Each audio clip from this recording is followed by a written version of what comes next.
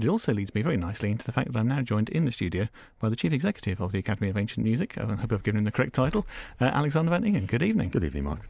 And you're here to talk about some passions this evening, in a very musical sense. Many passions in the passion oratorio sense, rather than what I like doing of an evening. Yes. Although listening to a passion is a very fine pastime, I have to say. So we're going to talk about a couple this evening. One which I would say I'm very familiar with, having performed as a chorister in myself a few years ago, which is J.S. Bach's St. Matthew Passion, but also one which I would say I'm less familiar with, which is a project of yours at the moment as well, which is a Handel Passion. We're doing an enormous project at the Academy of Ancient Music at the moment on Handel's only Passion, and I confess that a year and a half ago I didn't even know Handel had written the Passion. It's not something anybody really knows. I feel not quite so bad that it's news to me as well. It's a work that he wrote. If we're allowed to use the B word on a music show, it seems to be a work that he wrote effectively with Brexit 300 years ago in mind. In so much as he had moved to the UK with the new King George, the Elector of Hanover, had come over to take the throne in the UK, or in England rather, and the Jacobites were getting a little bit uppity. And it looks as though Handel was a little bit worried that his burgeoning career in the UK, where he was enormously popular for Italianate opera and for oratorio, would be at risk. If the Jacobites succeeded in kicking George out of the UK, Handel would have to go back to Germany with him. And back in Germany, they weren't very keen on what Handel was good at, the Italian opera. So he wrote this enormous passion setting based on a very Baroque, very sort of high Catholic text by Brockers, the great German librettist. As it happens, the two of them studied law together in Hamburg University some years earlier and went on the grand tour to Italy together and what have you. And he wrote this piece to send back almost as a job application, if you will. So there was a grand piece of oratorio for the Lutheran Church in Germany that said, if I have to go back, people will already know who I am because I've written this wonderful thing. It's the equivalent of trying to get an Irish passport, so you can move around now. So some things don't change, 300 years on. The first known performance was in Hamburg, in the refectory of Hamburg Cathedral, in 1719. They weren't short of rules and regulations on what they could and couldn't do. They weren't allowed to sell tickets to it. So Brockers printed copies of the libretto of the text, and he sold copies of the text to people outside instead of selling tickets, because he was allowed to do that, and then they could fund making the performances happen. And it is an absolutely remarkable piece of music, and it's amazing that we don't know it. We all know Handel's Messiah, of course, and I think if this piece had been in English, we would know it much more. But back in the early 1700s, people in England weren't too keen on performing things in German. Funnily, you'll recognise if you hear that piece, you recognise about 50% of it from elsewhere. Handel lifted from his other compositions to put into Brockers, and he lifted out of Brockers into other things, knowing, of course, that his audience in the UK would never have heard this piece he'd written for Hamburg, and vice versa, and he could recycle his best tunes and his best harmonies. And it's a piece that really put him back on the map in Germany, and it's a piece which Bach heard. And not only did Bach hear it, he copied it out by hand, note by note by note. And this is 3 hours of music for a full orchestra, chorus, and many soloists. So Bach copied it out and performed it himself in Leipzig, and it was the inspiration for Bach writing his St. John Passion. And with passions, I think we often associate Bach came first. Bach's captured the market in passions. We know the John and the Matthew, and that's about it. We don't know about all these others. But actually, Handel came first, and he inspired Bach to write it. And Bach lifts bits of Handel and quotes bits of Handel in his own John and Matthew. But this text by Brockers, which Handel set, was so popular at the time that they reprinted it. The publishers reprinted it 30 times in about 10 years. And 11 different composers all set a passion based on this same text. So Kaiser, Telemann, Fasch, Sturzel and co. all wrote a Brockers passion, but Handel's is undoubtedly the greatest of the lot. And the Academy of Ancient Music, I guess our mission, if you like, is to explore, to preserve, to reveal this most incredible music from times past, and to use authentic instruments of the time to recreate the sound of the time and play it in the way in which we believe Handel would have heard it and understood it. And our mission with this, because it doesn't really exist formally easily for people to perform. We've spent a year and a half working with manuscript sources from the British Library, from Budapest, from Vienna, from Berlin, from Manchester, from Wiltshire, to recreate what we believe the score is. We found 63 bars at the very beginning. There are 63 bars missing from a modern edition that we've located and we'll reinsert back in. We've engaged with a huge number of scholars, musicologists, experts, particularly here in Cambridge, where our home is. As a Dr. Ruth Smith, amongst others, a noted Handelian scholar, Handel scholar, has been incredibly helpful for us when looking at this and assessing the work and its value. And it's incredible for me and for us all, I think, to think that this work is what made Bach go away and think, I've got to have a crack at this Passion Lark. I've got to give it a go. I need to tell this story myself. And it's strange now to think that if people are looking for a piece to perform at Easter, they're often looking at something like the Messiah and looking at those particular parts of it, or looking at one of the Bach Passions. And these have become a very limited repertoire.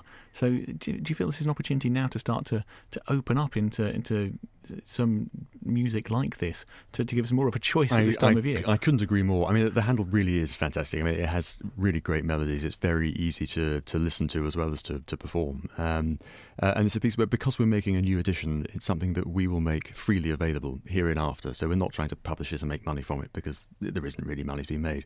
And we'll publish it online and allow anybody to download it. So whether you're an amateur performing group or a youth orchestra or a professional ensemble in another country, you should be able to download this piece. And a choral society might just want to sing the choruses through one Thursday night for fun, just to see what Handel did. Or an orchestra in France or in Peru or in Australia might want to put on a performance.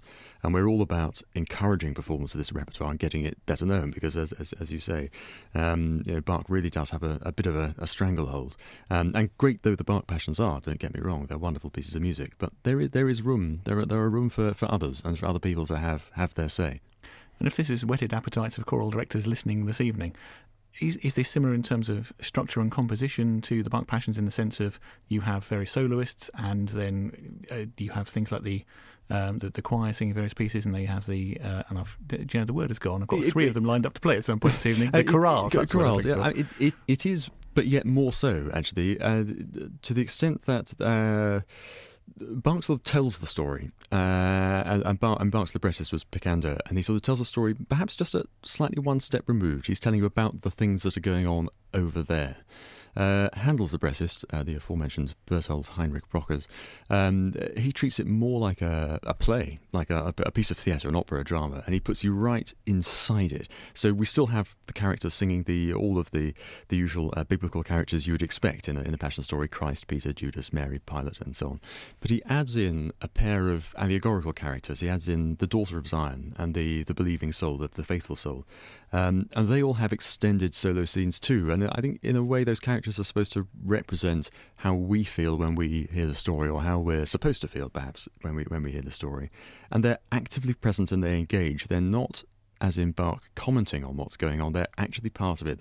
They're inside Jesus' experience and his purpose, and they respond not only as we should do now, but as we might have done if we were there. And the daughter of Zion implores Pilate to reconsider his decision. She doesn't just comment on it. She's actually inside the action as an integral part of it.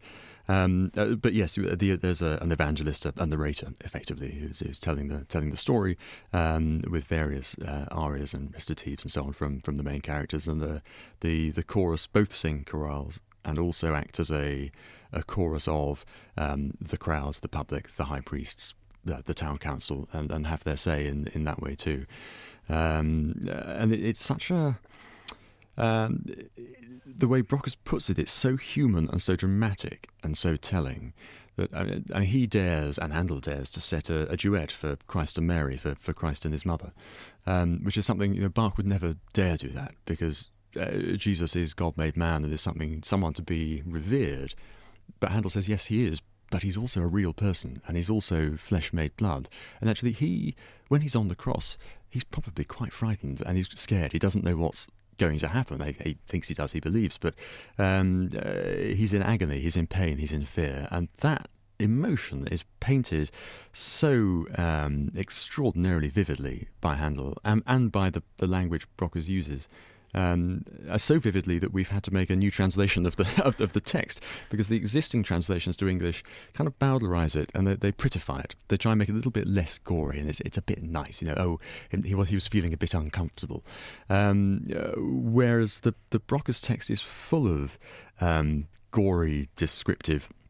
When Peter's denied Christ thrice, he's begging Christ for forgiveness, and he sings about, set my sizzling blood on fire, my bowels screech as if on glowing coals, the wild blaze from the dark cavern of torment, and all this very baroque text. But in a new translation, we're trying to replicate as closely as we can how Broca's wrote it in this way that just slaps you around the head and makes you become part of the story. It sounds like it's very much putting passion into the word passion. It certainly is. I think let's have a little bit of music now before we talk some more about this. I picked out a piece from there's a Matthew Passion recording which the Academy of Ancient Music made about 4 years ago, and it's always, as a chorister, one of those moments, and I think it's a similar moment in the St John Passion as well, when you have the soloist and the choir are singing against each other, and as a chorister you are watching the conductor fiercely to make sure you get your entries absolutely spot on, and I don't know I've ever got them 100%. So let's hear Say It, Jesus hat die Hand, and apologies for my German pronunciation, from the St Matthew Passion.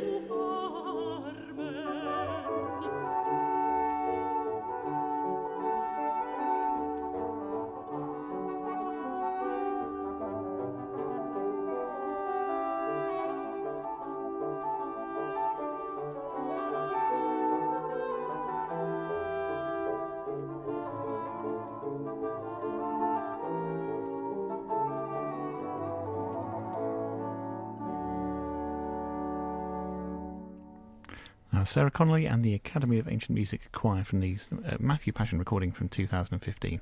And we started this evening by talking about the Broca's Passion, the Handel piece, which the Academy of Ancient Music is reviving, I guess is the best word, and bringing back to new audiences and hopefully being able to become part of the repertoire. So potentially, although the next performance you're doing, this is at the Barbican in London, we could be talking to choirs or to choir directors who are performing this very soon in this county. I certainly hope we will be, and of course we perform a fairly regular Easter Passion at King's College in Cambridge, and I hope that in future years we'll be able to bring Handel's Brockes Passion as part of that sort of regular cycle of passions. But lovely though it is, of course, to do the Bach's Great John and Matthew in succession. I think adding this pretty incredible work by somebody who is really one of England's greatest composers. I mean, albeit an adopted Englishman, but it would be a wonderful thing for us to do and to achieve. And the Easter story is such a powerful one, a story of persecution, of betrayal, of crucifixion, and ultimately of redemption. That it's one which I think music tells more powerfully than words. It's a way that listening to it and hearing a musical interpretation of that story when it's written so well by Bach or Handel or Telemann or even Kaiser and Stürzel is something which it can have a very profound effect on your experience of the story, over and above simply reading about it. And I have no doubt that the Brockes Passion is one of Handel's finest works, and it will gain its rightful place in the repertory, and it's something which we spent a year and a half researching it, and we still find new things every couple of weeks. A couple of weeks ago I was spending time looking for a Deutsches Currentschrift expert to look at 18th century handwriting to check a few details in the score, and fortunately in such a great academic city as this, one can find specialists when one needs them, and not only we'll perform it in Easter week on Good Friday. It's 300 years to the week from its first known performance, Hamburg Easter Week 1719. That'll be at the Barbican. It's 3 o'clock on Good Friday, so you can easily get home or go away for Easter afterwards. And we're recording it at the same time. It'll be released in October. And in order to achieve that, we've had the most amazingly successful fundraising campaign, and I'm very grateful to all those who've bought an aria or sponsored a recit. And there are, I think all the arias have gone, but there are a handful of recits left for anybody who might be interested in putting their name to the odd recitative or a role or what have you. But I'm very grateful for that, because it's the Academy of Ancient Music receives no Arts Council money, no public subsidy, so we're entirely reliant on the generosity of supporters and of music lovers in order to be able to do what we do and to explore, reveal and preserve this incredible music. And to be able to get that to people where they can go and download it free of charge, which absolutely still feels remarkable in this day and age. And we're so proud to be, we're based in Cambridge, of course, but we are the most listened to period instrument orchestra in the world, bar none. More people listen to our recorded output online than any other period instrument ensemble. And not only is that a wonderful thing for us, but it means when we put out a recording of a new work, we know it will get to the widest audience it possibly could. And we're talking recordings. We're back at King's College in Cambridge this year at Easter, performing Bach's Matthew Passion not once but twice. And we're doing it twice because it's a live recording. We'll record it on the Monday and Tuesday evenings of Holy Week. That's the 15th and 16th of April. And those two performances will be used to create one recording. It's an enormous undertaking. The Matthew is a fairly lengthy, hefty passion compared to the John, which is relatively sort of tightly conceived. But it's one that is utterly glorious. The Matthew has two orchestras as well as the chorus and soloists and so on. And it's bittersweet for us because it marks the final Easter for the inspirational and indefatigable director of music at King's College, Stephen Cleobury, who's been there for 38 years. And we've done so many concerts and recordings with him that for this to be his last, or his last with us in that role, is, as I say, it's a bittersweet moment. But we realised just yesterday that actually we, as the Academy of Ancient Music, made its first recording with King's College, Cambridge, and with Stephen Cleobury 20 years ago in 1999. And it was Bach too. It's Bach's Magnificat with some of the great singers of that time, of Michael Chance, Susan Gritton, and so on. It's a release that is so good and so sort of recommended that you can still buy it today. It hasn't been deleted. It's on EMI. 4 years ago, we recorded the John Passion with Stephen and the choir at King's, and now it's time to complete that circle, if you will, with the pair of the John, which is the Matthew, and that's this Easter, April 15 and 16, and we're thoroughly looking forward to that. And I guess it's going to be a real... memento feels the wrong word. It's a way of looking back on that culmination of that fantastic career that Stephen Cleobury has had. I confess that I tend to veer slightly towards the John. Do you have a particular preference in terms of Bach passions? I think it depends what sort of seat you're sitting on, in honesty. And if you're sitting on a very uncomfortable seat, I'd much rather be sitting in a John than a Matthew. I think, as ever, for me, the two pieces both have their strengths and weaknesses, mainly strengths, and it's kind of invidious to compare them. And it really comes down to who the performers are. And if you have an astonishing lineup of soloist, orchestra, choir, as we do in April with the Academy of Ancient Music, with the choir of King's College, and some wonderful soloists. I mean, James Gilchrist he's the evangelist's evangelist. I mean, he's done it so many times, and it's so fresh every time he does it. But he brings so many years and a wealth of experience to narrating and telling that story that he really does tell the story. He's not just reading it from a page. He's narrating a story he's immensely invested in. If you have a cast like that, it really doesn't matter whether it's the Matthew or the John. It's just a very moving, dare I say, spiritual, but certainly a very emotional, very moving evening out. I don't want to, do it down by just saying, it's just an evening out. But yeah, I mean, you know what I mean. But as a concert experience, any of those passions, and I believe the Handel too, are more than worth hearing. And if you have a good cast, it doesn't matter which one; they're just as powerful. Let's give people a little bit more of a flavour again of this now as we approach our next travel update. I'm just going to play one of the choruses, probably I'd say the most well known for other musical reasons. Hörtlichste Jesu, Was hast du verbrochen? And then also just probably one of the longer pieces of the Evangelist, and this is James Gilchrist from that 2015 recording. So let's hear him in action as well.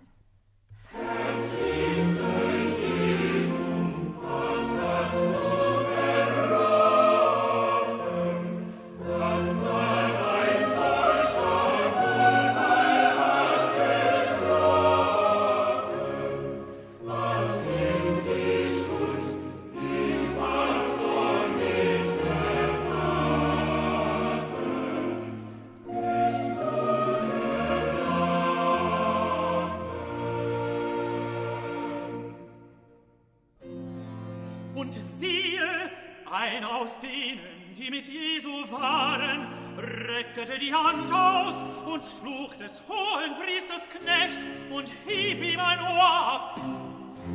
Da sprach Jesus zu ihm: Stecke dein Schwert an seinen Ort.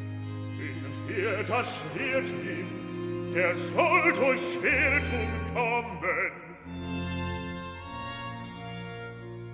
Oder meinest du, dass ich nicht könnte meinen Vater bitten, dass mir zuschickte mir den 12 Legion Engel, wie führt aber die Schrift erfüllet, es muss also gehen. Zu der Stund sprach Jesus zu den Scharen: Ihr seid ausgegangen als zu einem Mörder, mit Schwerten und mit Stangen mich zu fahren. Bin ich doch täglich bei euch gesessen und habe gelehrt im Tempel, und ihr habt mich nicht gegriffen. Aber das ist alles geschehen, das erfüllet führten die Schriften der Propheten. Da verließen ihn alle Jünger und flohen.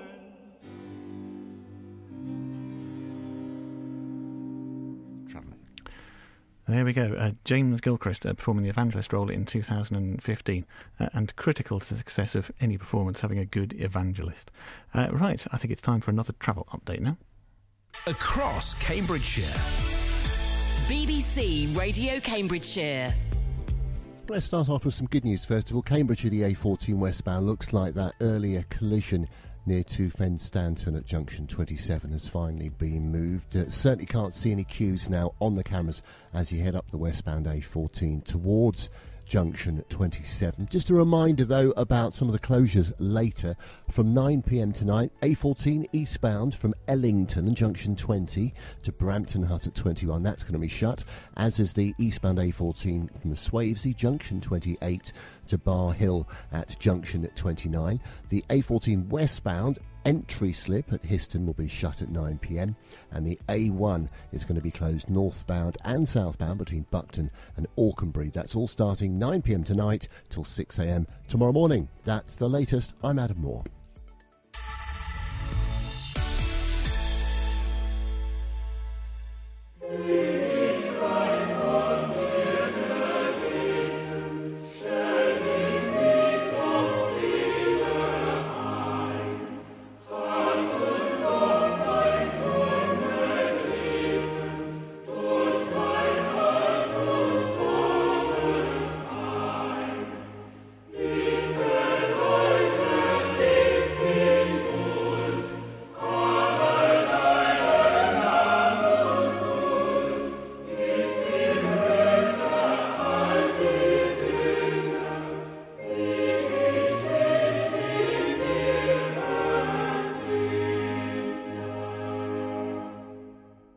I couldn't help myself but sneak in another chorale there just after the travel. I could just happily sit and listen to Bach chorales all afternoon, to be honest, but that's just me. Hopefully it's you as well, dear listener. I'm talking at the moment to Alexander van Ingen of the Academy of Ancient Music about the two passion projects in the very literal sense that you're involved with at the moment. And I think we should ought to make clear as well, before we go any further, about how people can come and see both of these. First of all, the Brockes Passion, which is going to be in London. The Brockes Passion is on Good Friday. That's Friday the 19th of April. It's in London at London's Barbican Centre, so very near to King's Cross, easy to get to from Cambridge on the train. At 3 o'clock in the afternoon, so you have your evening free afterwards on Good Friday. And our Matthew Passions, Bach's St Matthew Passions, are at King's College in Cambridge in the glorious King's College Chapel, which, unlike the Barbican, is a venue where this work could probably have been performed in Bach's lifetime when he was writing it, on the Monday and Tuesday of Holy Week. That is Monday the 15th and Tuesday the 16th of April. I think tickets are available from the King's box office for the Matthew at King's and from the Barbican box office for the Handel's Brockes Passion at the Barbican. I mean, the thing, looking at the concert listings, that stands out, of course, most about the St Matthew Passion performances, they're both 6:30 starts, which I guess is just a factor of the sheer size of Bach's work. It is a longer work. I mean, actually, in honesty, the Brockes Passion is also a longer work. It's not dissimilar to Handel's Messiah. It'll be roughly a 2 hours 50, 3 hour concert, including the interval, and it's similar for the Matthew too. And of course, at King's College, one could just run late. You could start at a traditional 7:30 and carry on late, but you have to think about you have the boy choristers, and they need to go to bed. Particularly because we're recording it as well, we'll be recording in the morning and rehearsing throughout the day. So they'll finish on Monday night, but they'll be coming back in on Tuesday morning. So you need to have that, and of course it's a little way from the train station in Cambridge for those who need to move their travel elsewhere. So I think an early start is an advisable one, and I'm very glad we're doing it. I imagine both performances will, of course, be immaculate, but do you imagine there might be a nervous sound engineer there on the second performance thinking, I would love this particular movement to be just very slightly different, so I have some editing options? There always is, and I mean, making records in that way is what I did for 17 years before I came to the Academy of Ancient Music, so I have been that nervous sound engineer on many an occasion. I think there's plenty of cover by way of having both a general rehearsal and the first concert as well as the second one. So, I mean, really, we should be so well rehearsed before we go into the first concert that the second concert is not necessary from a recording point of view. And after the first one, everything should be there. And the second concert is the icing on the cake, really, that things may happen differently, that are not necessarily better or worse, but that some people might, the engineer, the editor, the artist might prefer X over Y.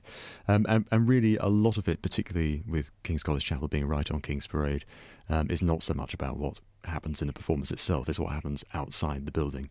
And if you have someone outside who's throwing things at the window, or is having a shouting match with somebody else, or crashing beer cans, or revving a Harley Davidson outside, that ruins your recording inside. So having two nights is a little bit safer. None of these things are guaranteed, but having options is always a good thing. But is it also trying to capture a different experience of actually being a live recording? So to try and put the listener in that experience of being, almost imagining as if they were there live, rather than a more traditional recording, which you might have several takes of in a more studio-like environment. I think that can certainly happen, and I think certainly for the performers when they're being recorded, I think it's a different experience if you know this is it, and you start at 6:30 and you're going to go from the top through to the end, and it is what it is, and you need to really be on the top of your game to deliver a spellbinding a performance that captivates and really works through that.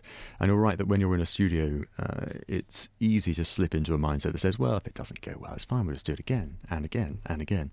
And of course, but if you do it again and again and again, you never really deliver magic. And part of the art of a truly great performer is to be able to turn that magic on when they're in a very dry, dead studio environment and they don't have an audience to respond to, and they don't have to do it in one. But the greatest performers, of course, still can and still do it in that magical way. So as with choosing what to go and listen to, I think if you have the right performers and the right cast who really want to do it together and who encourage each other, there's little to choose between the two if you have the right people doing it.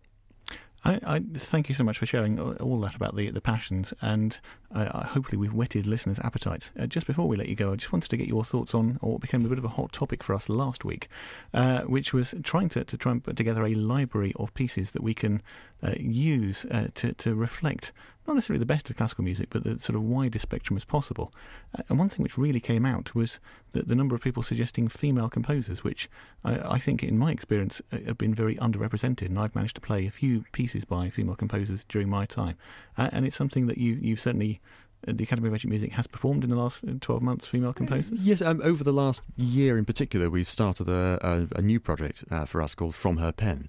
And of course, there is a lot of orchestras and performing ensembles performing a lot of works by female composers. And it is, in honesty, a small struggle for the Academy of Ancient Music, because we specialise in music written between in the Baroque and early classical periods, so let's say late 1600s to early 1800s. And there just weren't that many women writing music then, or if there were, it doesn't survive. And those manuscripts, those scores, just aren't available. We don't have them.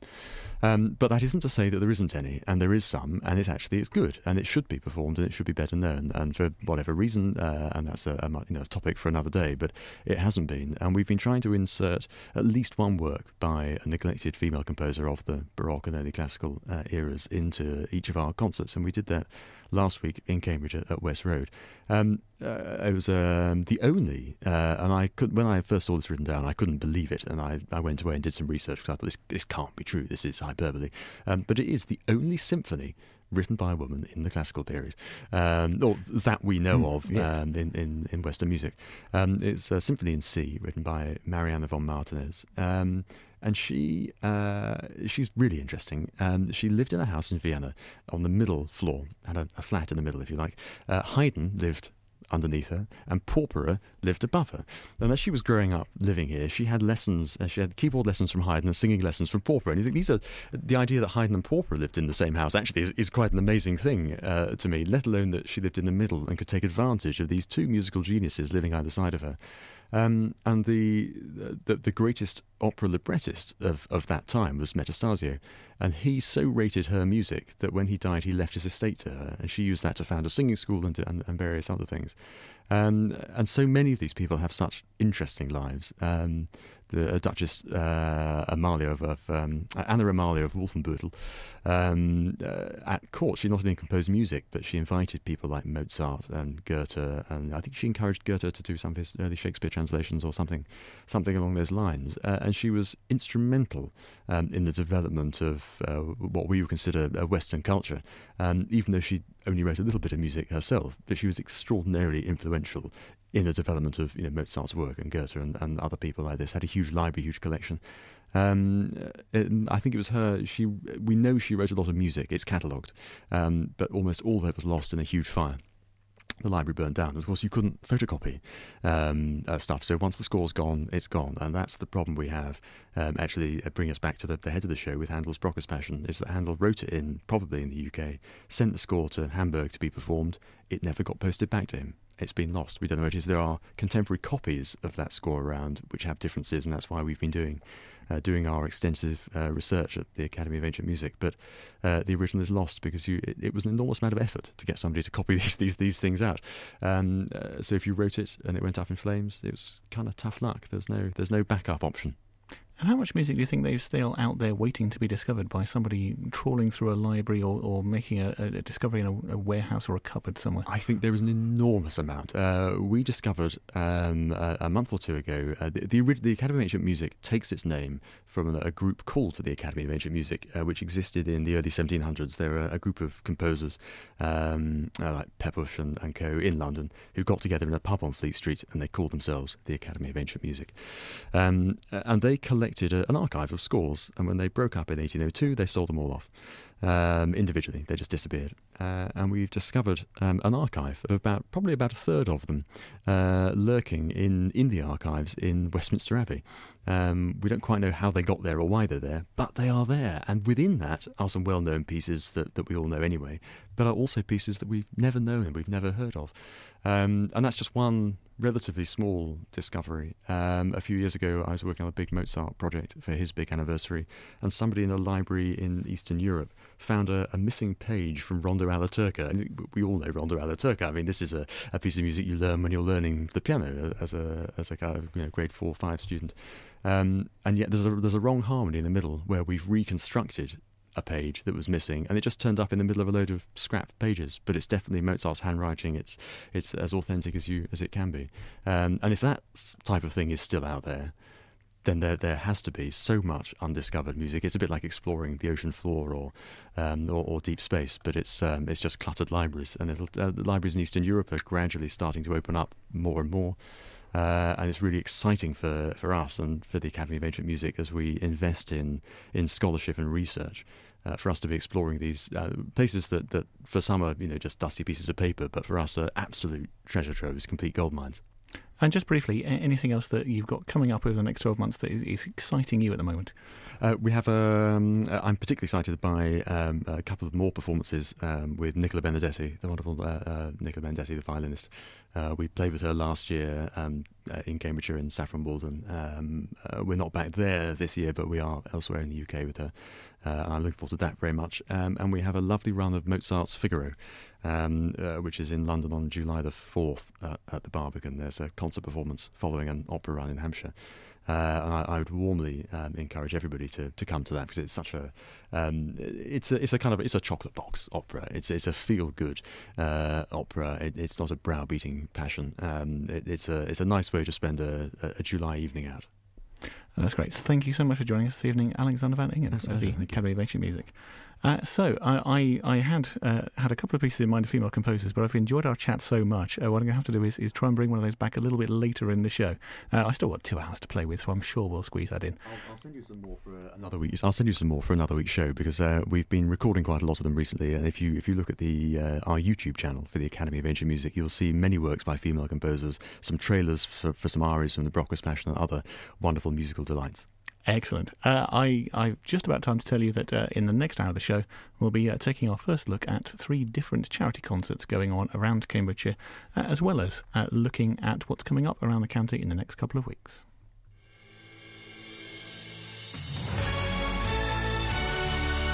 Across Cambridgeshire. On FM. On DAB. On BBC Sounds. This is BBC Radio Cambridgeshire.